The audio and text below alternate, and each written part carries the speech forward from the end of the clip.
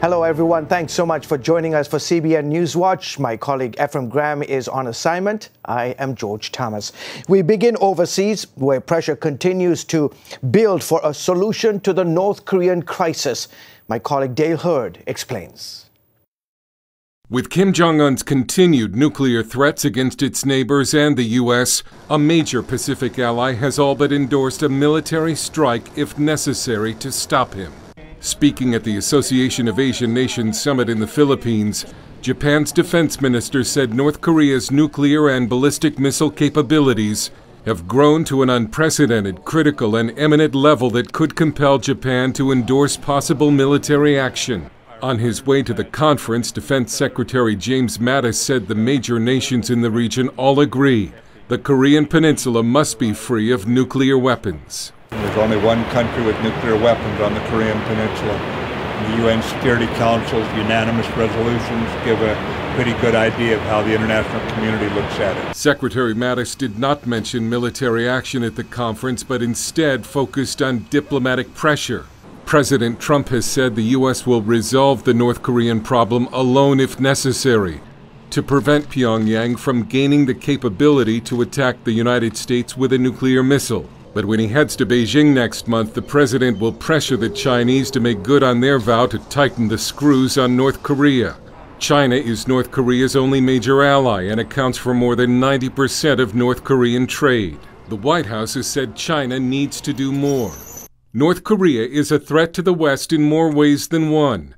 The website MarketWatch reports that North Korean hackers can launch anonymous cyber attacks from various different countries without the risk of retaliation. It says North Korea is now capable of stealing hundreds of millions of dollars a year from just one type of online attack alone. And they can attack digital banks and have even hacked the South Korean Bitcoin exchange, stealing almost $1 million of the cyber currency. The author claims North Korea's potential to create mayhem on the internet is almost limitless. And right now, there's not much anyone can do to stop it. Dale Hurd, CBN News. Thanks, Dale. Nearly 3 weeks after a deadly attack killed 4 American soldiers in the West African nation of Niger, top U.S. military investigators suspect they were set up by Islamic terrorists. The 4 U.S. soldiers were on a reconnaissance mission when they were ambushed by 50 ISIS militants. Investigators believe the terrorists were tipped off just before the group of American Green Berets were to meet local elders of a village. Some have questioned whether the soldiers should have taken on such a dangerous mission without adequate support. A top U.S. general shot back at those criticisms. Taking risk. We have sent them there to operate in areas within which there are extremist elements that if we weren't conducting operations, our judgment is that they would be at the capability to plan and conduct operations against the homeland, the American people, or our allies.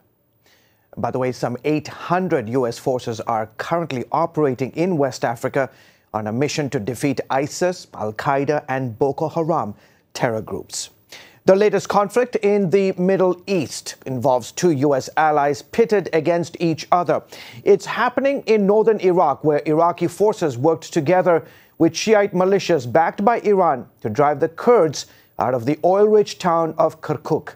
As Chris Mitchell explains, the move represents a major blow to Kurdish regional government, a setback for U.S. interests in the region, and a boost for Iran's goal to dominate the Middle East. After the fall of Kirkuk, thousands of Kurds demonstrated outside the U.S. consulate in Erbil. They protested the lack of U.S. response to the Iraqi army and Shiite militias' military campaign against the Kurdish government. It's an astonishing coup, in a certain sense, by the Iraqi government, supported by the Iranians, a very major blow to the Kurds. We're not quite sure where this will end, but certainly right now the Kurds are in retreat. Middle East analyst Jonathan Spire explained Iran is the power behind the military campaign of the past several days. The Iranian role was very prominent and openly declared. That is to say, the leader of the Quds Force of the Revolutionary Guards Corps, General Qasem Soleimani, was in Kirkuk in the days preceding the Iraqi and Iranian military move. Before the offensive, Israeli Prime Minister Benjamin Netanyahu told CBN News Iran's goal is to build a Shiite Muslim arc of power in the Middle East. What they want, from Tehran to Tartus, from Iran to the Mediterranean, they want this Shiite arc to colonize it and control it. And everyone's concerned. Get this, they're trying to import Shiite militias that are now trying to choke the Kurds in Kirkuk. Because of the close partnership with Iraqi forces and Shiite militias, those militias used U.S. weapons for the offensive against Kirkuk. And we saw a situation in which the Shia militias were operating the state-of-the-art Abrams tanks, the best US-made tanks in the world, against Kurdish forces who had nothing like the same level of anti-tank capacity. I think from the point of view of the US taxpayer, I wonder how the US taxpayer would feel to know that, his or her hard-earned dollars have basically gone towards equipping a fervently anti-Western Shia Islamist militia force. The Kurds proved the U.S.'s best ally in the war against ISIS. During the recent referendum for Kurdish independence, retired U.S. General Jay Garner told CBN News how the Kurds can be a vital U.S. ally against Iranian expansion. Strategically, this is one of the best locations in this part of the Middle East for us to have an ally. And we could have a strong U.S. ally. That's why the Iranians are against us. They don't want a strong U.S. ally on their border, which is what the Kurds are. It would be like a carrier stationed in this part of the Middle East, a U.S. carrier. One of the few countries to stand with the Kurds has been Israel. CBN News has learned Israeli Prime Minister Benjamin Netanyahu has been calling world leaders to stand with the Kurds. And Israel's intelligence minister said the Kurds must be protected from extermination. Some experts believe how the U.S., the world's only superpower, responds in the next few days and weeks may well determine the future of the Kurdish people. Chris Mitchell, CBN News, Jerusalem. President Trump is planning to lunch with GOP senators in an effort to get tax legislation passed into law this year. This comes after the president had major conflicts with Senators John McCain, Bob Corker, and Majority Leader Mitch McConnell. Last week, the president had joined a news conference to announce they had smoothed things over. Now the plan is to work together in an effort to overhaul the tax code. The issue of a baker who wouldn't make a cake for a gay marriage celebration is likely to be the biggest religious rights case in the Supreme Court term. Those who oppose Jack Phillips accuse him of discrimination against gays. But as Paul Strand reports, a group that has suffered discrimination in America for centuries is coming out to back Phillips. Some folks say when Colorado baker Jack Phillips refused to bake a cake to celebrate a gay wedding, that was the same as segregationists in the South refusing to serve blacks at lunch counters. But others say there's a whole different side to the story. We gather in support of Jack Phillips. This group of civil rights leaders has come together to insist that Jack Phillips' refusal as a Christian to support gay marriage isn't even close to the kind of discrimination shown against African Americans in the past. They've launched a website, WeGotYourBackJack.com. Janet Boynes lived as a lesbian for 14 years, but came out of that lifestyle. I am very concerned that the LGBT activists have hijacked the civil rights movement for African Americans. The civil rights movement of the 50s and 60s was a movement to secure for African Americans the basic privileges and the right of U.S. citizenship that whites and others already had. Homosexuals, on the other hand, have always had the rights. They continue, however, to demand special rights based on their sexual behavior. This is based on a sin and a faith issue. These folks point out the real discrimination here isn't against the gays, but the religious believers. A person, according to their faith, should not be compelled to take part in what they believe is a sin. If you don't allow a person to live by his conscience, you're discriminating against a Christian. Not only are they coming against him, but they're coming against the Constitution of these United States of America. And Henderson warns that limiting someone's freedom of religion goes against America's principles. When we start to infringe upon another person's rights, then we have taken away the freedom that America offers. Sexual behavior is not the same as skin color. I could change from gay to straight, but I cannot change the color of my skin. It is an immutable, unchangeable characteristic. I resent having my race compared to what other people do in bed. Paul Strand, CBN News, the Supreme Court. Thanks, Paul. A Christian magistrate or judge in England has lost his case to be rehired after he was fired from his job for comments he made on same-sex adoption. Richard Page filed a discrimination claim with the National Health Service.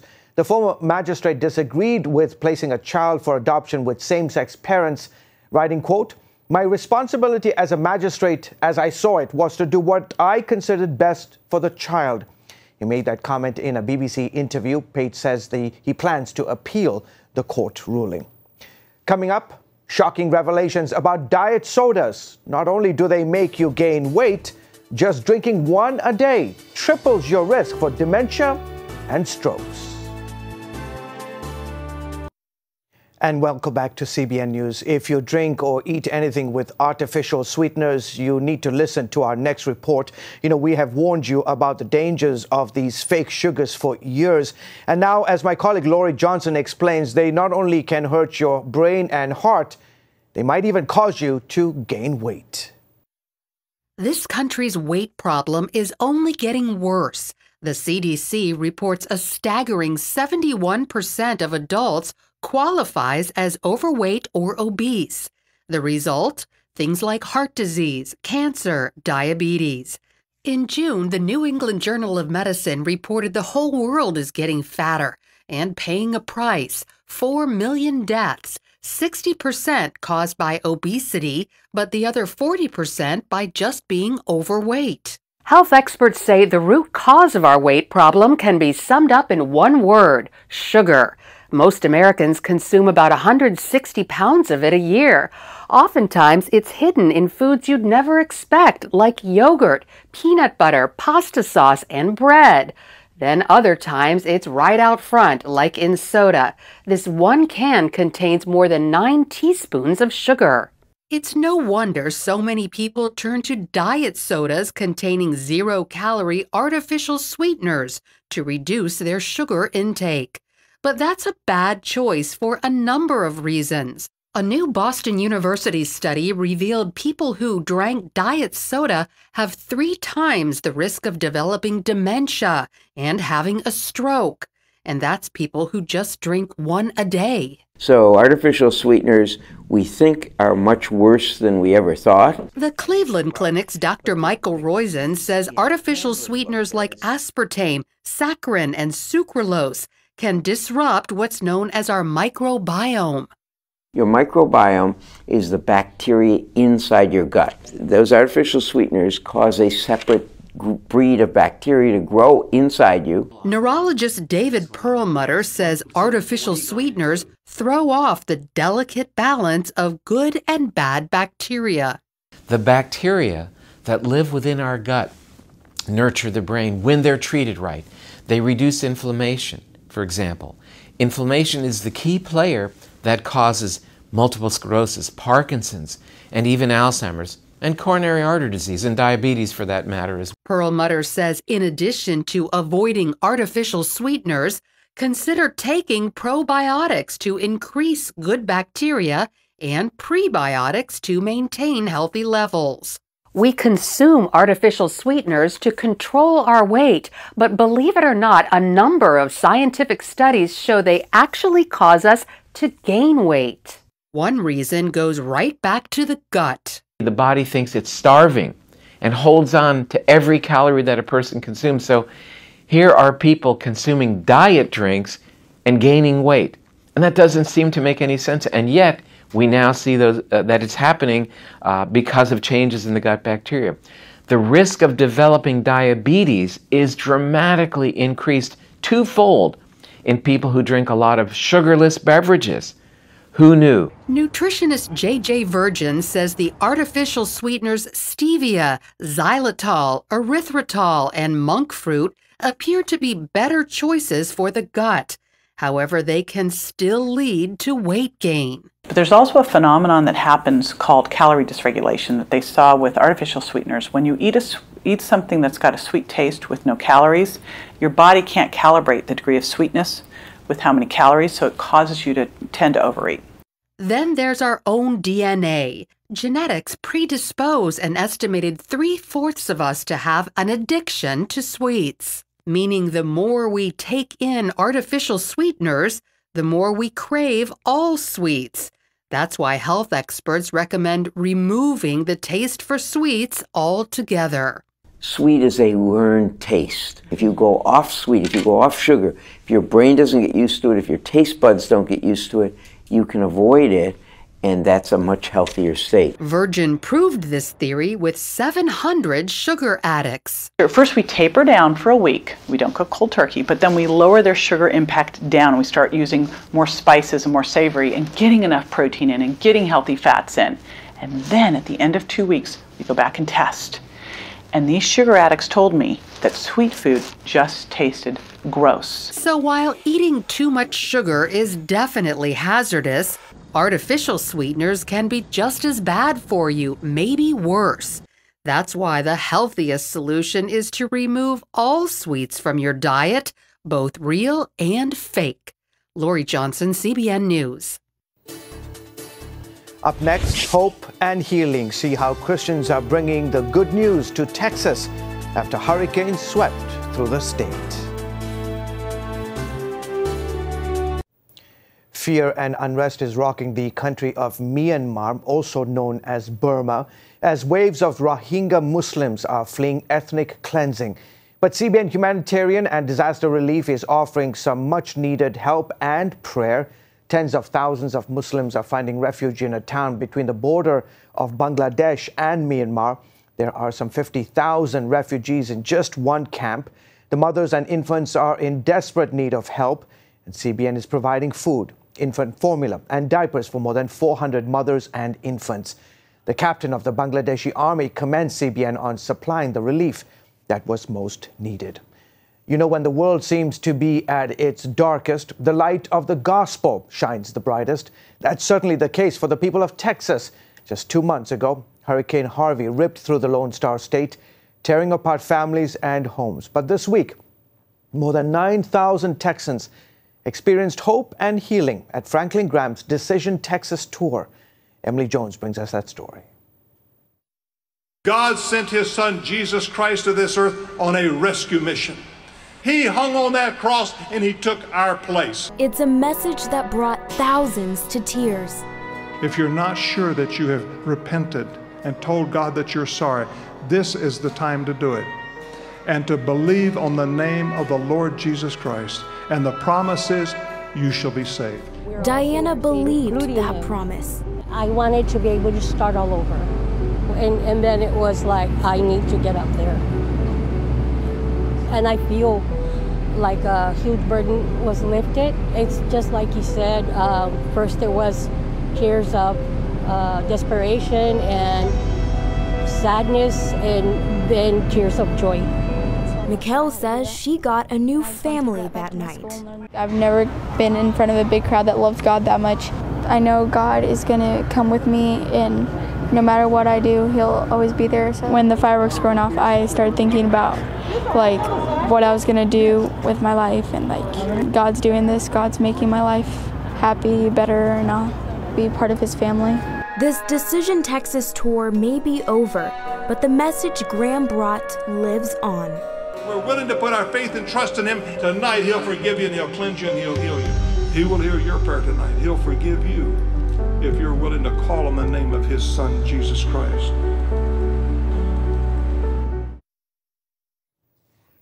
Wow, incredible devastation. Good to see Franklin Graham and the team there ministering to the folks in Texas. Well, folks, we will be back right after this.